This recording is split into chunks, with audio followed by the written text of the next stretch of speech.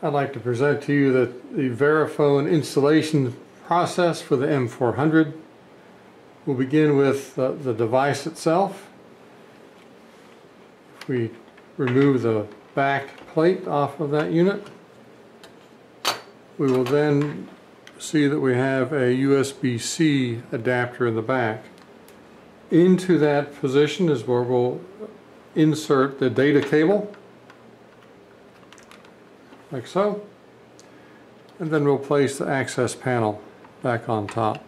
Now that access panel will seat just a little bit, and then it will, a little gentle push will allow it to go in. Also included in your kit is a security screw that can get dropped into the position here, and then a small Phillips screwdriver will secure that. Now the other component that may or may not be assembled when you get the unit in is the stylus and stylus holder. Now if we look at this closely, there is a cable that gets seated in this slot of the device. Now there is a slight angle of that cable with the flat portion going down towards the bottom. It simply slides in like that. Now it's good to know this because you may at times, we've seen where these cables have gotten damaged and need to replace the stylus, so it's quite easy to do. That then will get inserted back in the side of the unit. Again, the push button right here will release that. Now with the data cable inserted, the stylus mounted, then we go on to the power and Ethernet connections. As we talk about this, if this were accessed through a port as in this counter, you would bring that cable up and then insert in before completing this installation. We'll go ahead and plug into the power.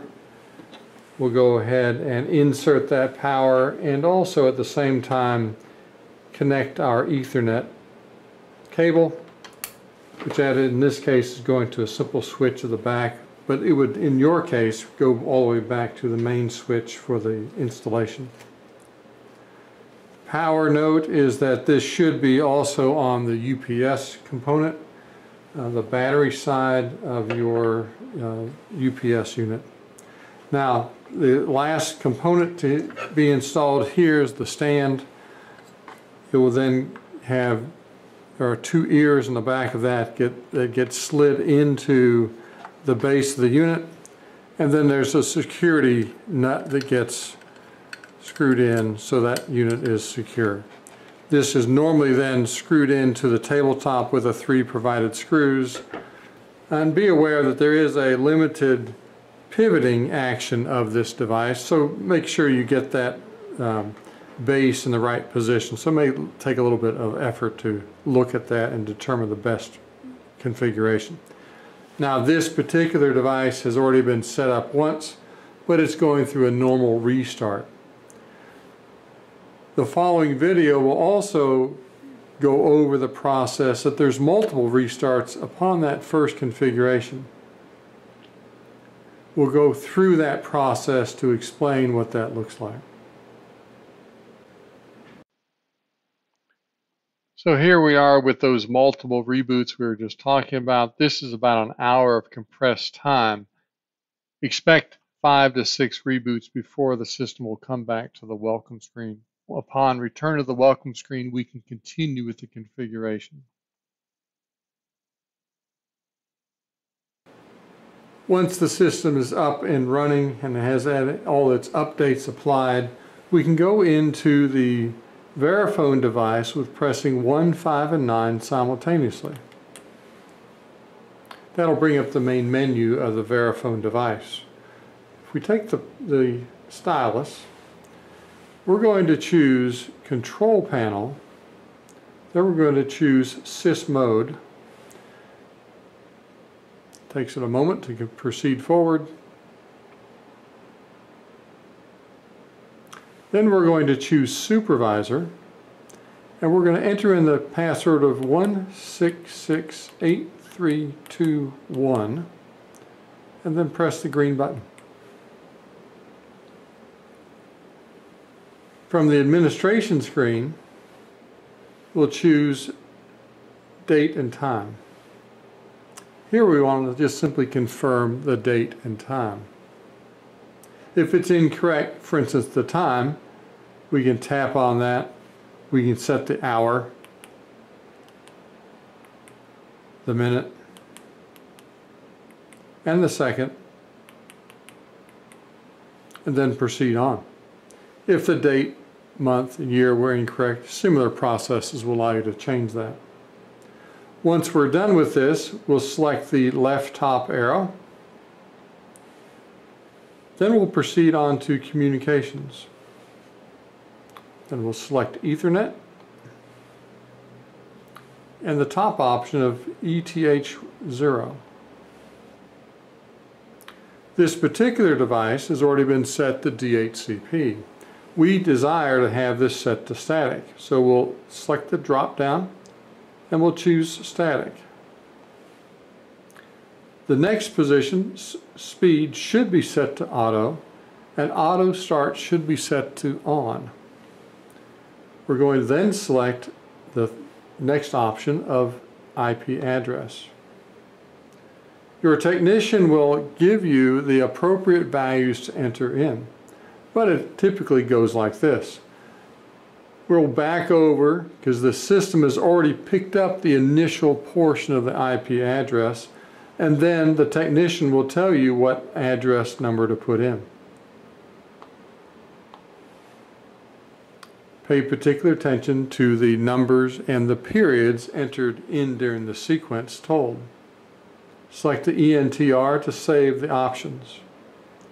Next, we're going to go down to the mask option, and typically is entered 255.255.255.0. Selecting Enter will complete that task. Simply swiping up on this screen will move the screen up for you, and then we'll enter in the gateway by tapping on the empty field. The system will typically create the appropriate entry. If it is incorrect, you can use the backspace to back over that value and then re-enter as indicated by the technician. Selecting the ENTR will complete this task. Next, we'll go into DNS1. We'll tap on that value, and typically it is 8.8.8.8. Select Enter, and then we'll go on to DNS2.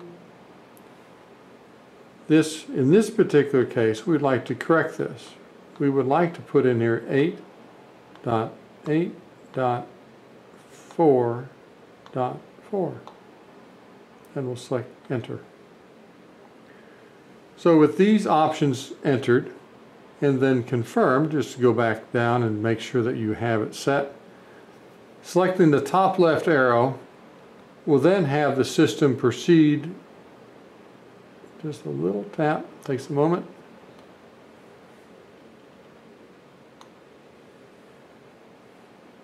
Then select Save, OK. Do we need to configure another interface? No. Then we'll select again the top left arrow.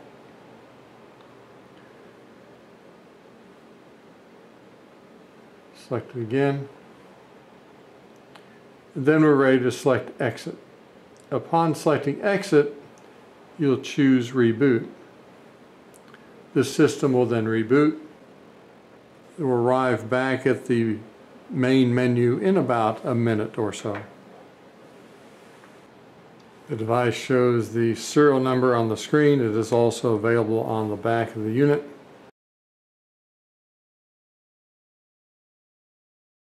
The device will go through its normal reboot process doing the Verifone Connect portion. That initialization is complete. There's our IP address, is what we're looking for. Then the system will continue on at the normal pace from here. Now we're back up to an operating screen. So next we're going to set up the configuration of the TransActPOS workstation. Within TransActPOS, you continue on to System, Workstation, enter in your user ID and password, then select General, then choose to the right under Credit Card Reader, Verifone, and you'll select the appropriate Verifone device, in this case the M400. Into the device address, you'll enter in that address provided to you by the technician. We're going to change this value to the configuration that we've assigned our physical device. The device port listening value starts out at 5016. On terminal server environments, that will be a sequential number unique to each point of sale workstation. For instance, 5016 would be the first, 5017 be the next, 5018 be the next. The workstation IP address is that of the particular workstation itself. If this were a terminal configuration, this workstation's IP address will be that of the server on each workstation. To the right of the IP address at the top, selecting Test should correspond to an appropriate successful test to the indicated IP address. Selecting Test below this one will indicate a successful test to the workstation itself. Selecting Register will invoke the sequence of events that will register this device at the workstation. So we will enter in on the device the 1486 by taking the stylus and entering 1486 and then press Enter. There's a pin match, then selecting OK, and it indicates that the system is appropriately working. Selecting OK here will continue back to the main screen. And then we can go into point of sale, for instance, and select ring sale, enter in a user ID, and select an item. And then we should see that item appear not only on the screen on the PC, but also that on the M400 device. This confirming that proper operation of the unit. Selecting Cancel will then allow you to return to the main screen. Thank you.